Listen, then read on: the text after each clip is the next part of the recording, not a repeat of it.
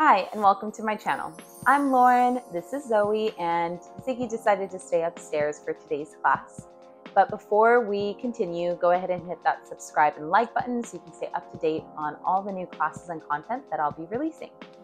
For today's class, we're going to be focusing on exercises that are from Hanna and Somatics. These are exercises that I like to integrate into my classes, especially at the beginning, as a way to calm the nervous system, to warm up the body, especially if you notice that you tend to grip into those back extensors.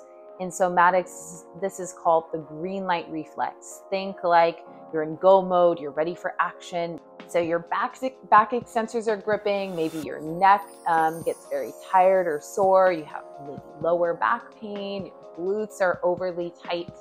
So think all those back muscles, those posterior chain muscles are lighting up with engagement.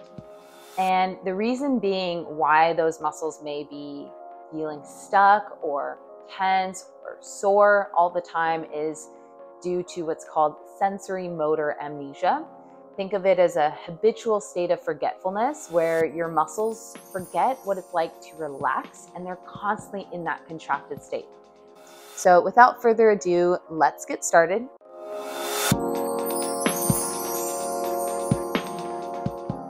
You just need a yoga mat or floor space is ideal. I know I've gotten some comments and questions in my other somatic videos of whether you can do this in a bed.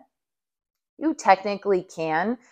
If that is what is most accessible to you, but it's most ideal to be on the floor because the floor is flat and it's not going to give when you move your back. All right, so go ahead and lie all the way down. And as you do so, start with your feet planted for a moment. Take your hands to your lower back and notice if your lower back feels flat or if it feels arched and there's some space. Then see what it's like to lengthen your legs out on the ground and notice if that changes things. I know for me, the moment I lengthen my legs out, I have that space in the lower back. So that tends to be a sign that you have that swayed back position. You tend to operate in more of that green light reflex. So as you're here, go ahead and rest your hands on your belly for a moment. Close your eyes and start to draw your attention inward. Take a deep inhale. See if you can feel the rib cage expanding out as you breathe in. And as you exhale, see if you can feel the rib cage drawing back in towards itself.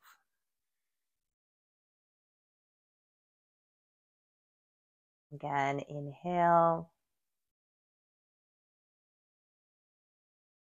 And exhale. Continue breathing on your own as you bring your awareness to the weight of your head on the ground and the curvature of your neck. Just as you felt with your hands on the low back, perhaps you notice the curvature of your neck is kind of high off the ground. They tend to mirror one another. Or perhaps the neck feels pretty low, pretty flat. Bring your awareness to the shoulder blades, how they're resting on the ground for a moment here, and notice if they feel flat. Or maybe they feel kind of rounded off the ground. Maybe one shoulder feels higher up towards the ear. And then scan down your back and notice again that curvature of your lower spine, if it helps to kind of feel, to use that third person perspective from the outside in, so that you can sense from the first person perspective from the inside out. Keep in mind there's no right or wrong answer, just notice what you notice. And if you do feel that curvature of your low back high off the ground, perhaps you feel the tailbone is very heavy. If that's not the case, maybe you feel the sacrum, the back of the pelvis is flat, the lower back is flat. Kind of taking in the full picture of your head, neck, shoulders, rib cage, and pelvis. Take a deep breath in one final time here before we add movement. And a big breath out. Finally, before we add movement, just notice the lower body, your legs, and if you're feeling heavy on the tailbone, you may also notice the knees feel very high off the ground. And you may notice as we progress through this, a more relaxed body, less rigid against the floor. So from here, go ahead and plant your feet to the ground, taking your feet about hips width distance under the knees.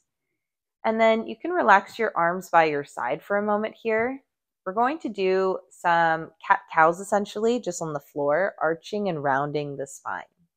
So as you inhale, you're going to arch your back, feel your weight on your tailbone, notice how the lower back arches, and if you want, you can slide your hands under the lower back so you can feel your back muscles contracting. And then exhale, you're going to round your lower back into the floor. Think like you're drawing the front of the ribs and the front of your pelvis towards one another. Feel how your belly muscles are contracting. Continue to do that. We're going to do 20 repetitions, so counting on your own here if you can.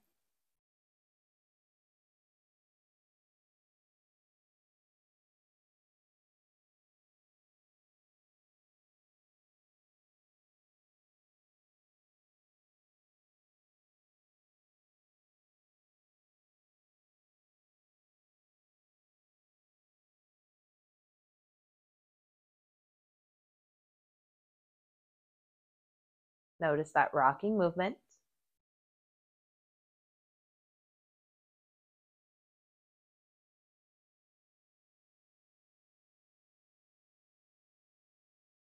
For me, I've hit at that halfway point. Maybe you start to place the hands on the belly and the pelvis.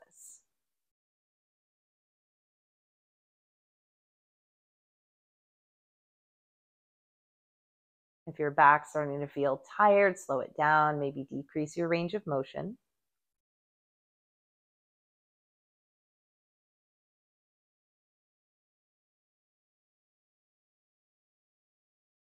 For me, I have 5 more.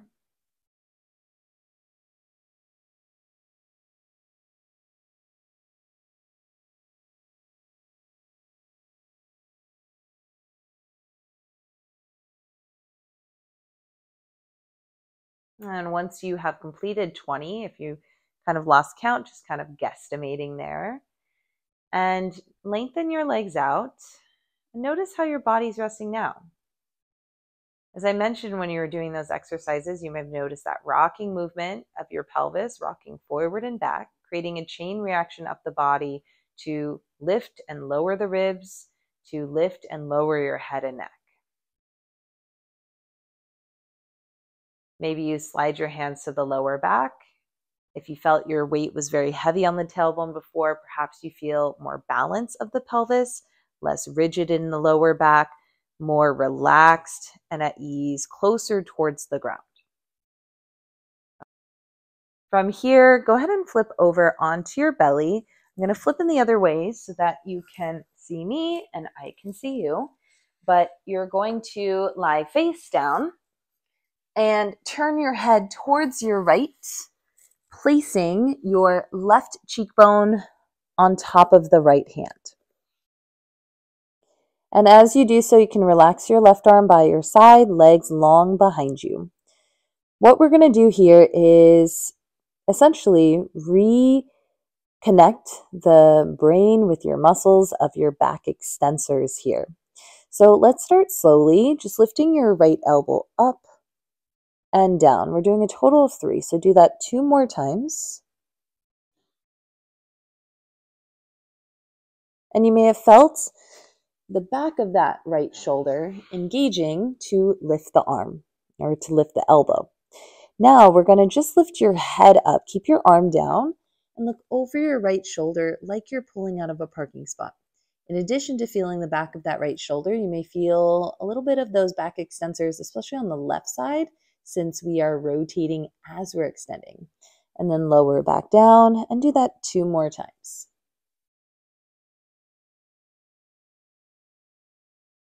And then you're going to combine those 2, keeping your hand connected to your cheekbone. Lift your head and lift your arm. And you may feel the glutes on the left-hand side engaging in addition to the back of the right shoulder and the lower back on the left side. And then lower back down. You're going to do that 2 more times.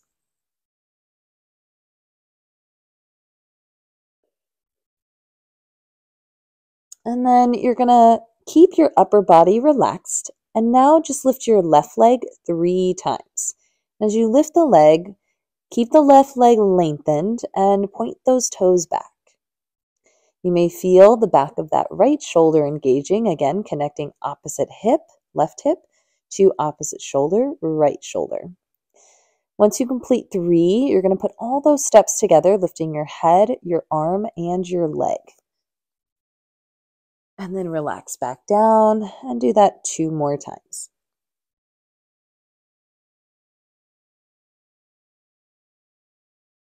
And then relax all the way down. Now, if you're a yoga teacher, these are really great exercises to integrate into a warm-up of if you're doing any kind of back extension, spinal extension work. I also like to do this before any kind of peak poses that require rotation of the spine and extension of the spine. I like to call these somatic cobras or twisted cobras. So from here, you're going to lift your left elbow up 3 times and feel again the back of that left shoulder engaging. And then from here, you're going to lift your head up, just your head, keep the arm down, and look over your left shoulder. You may feel the low back on the right side engaging. Do that 2 more times. You may notice with all these exercises, we're contracting, relaxing, teaching the differentiation between the two. Now we're going to combine those 2 steps, lifting your head and lifting your arm. Do that twice more. You may feel the glutes on the right side engaging. And then relax. Keeping the upper body relaxed, lift your right leg 3 times. Don't worry about what you look like. I want you to sense your body, feeling those points of engagement and connection. Then connecting all 3 of those steps, lifting your head, your arm, and your right leg. Full twisted cobra here, or somatic twisted cobra. I think you got one more. And then relax all the way down, resting your forehead to your hands. See if you can feel movement as you inhale and movement as you exhale. Take 2 more cycles of breath.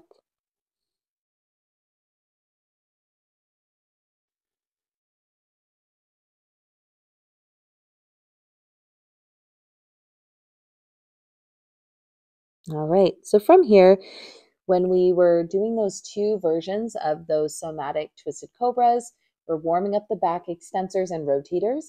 Now we're going to be connecting to just the back extensors. All right, so rest your forehead down. And then from here, without pushing too much in your arms, just lift your head up and look towards the sky. You may feel back extensors on both sides engaging to make that action happen. Do that 2 more times.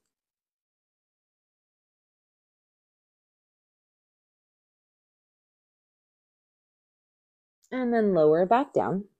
When your head relaxed, you're going to lift your right leg up 3 times, keeping the left leg or right leg lengthened. You may again feel that connection to your left shoulder like you did when you were doing those twisted cobras. Let's switch and do the other side. Left leg lifting up 3 times. Don't worry about the furthest range of motion, just lifting to any degree where you can feel that engagement. Then we're going to lift your right leg again 3 times with the lift of your head. So again, head and right leg 3 times. Again, contracting, relaxing, contracting, relaxing. All right, now we're going to lift the left leg 3 times with your head.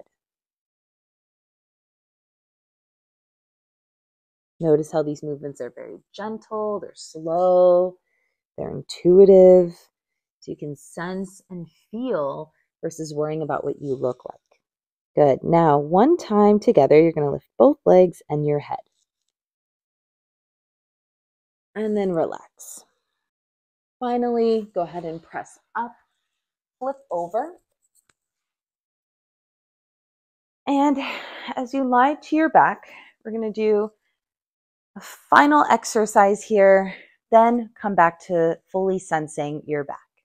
So you're going to take both hands behind your head. We're going to do 6 repetitions of this. So inhale, arch your back. Notice how the ribs press up and your tailbone is heavy. Exhale, round the lower back to the ground and lift your head up, kind of like you're doing a sit-up. Use your hands to kind of cradle your head and your elbows will draw forward. Inhale, arch your back, elbows wide, head to the ground. Exhale, round your back, elbows forward. Good. Do that a couple, I think that was 2, so a total of 6. So do 4 more.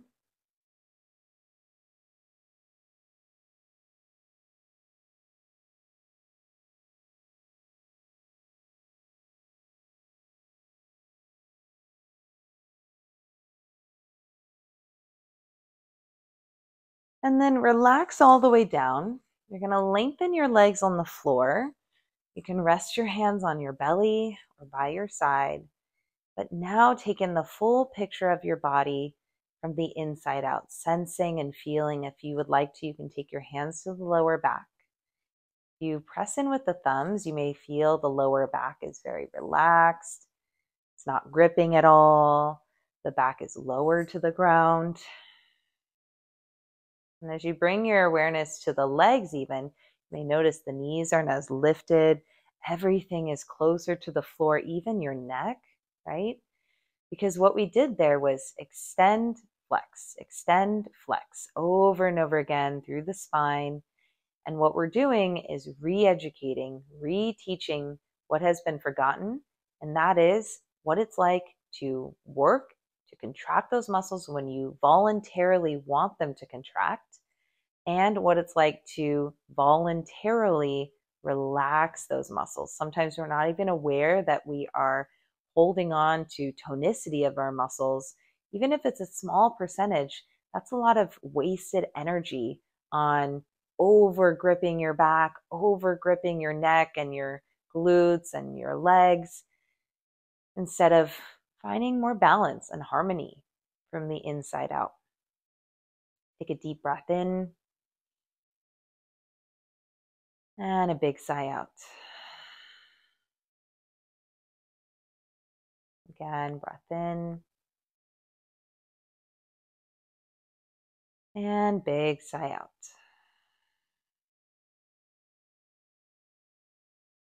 One more time, inhale and exhale.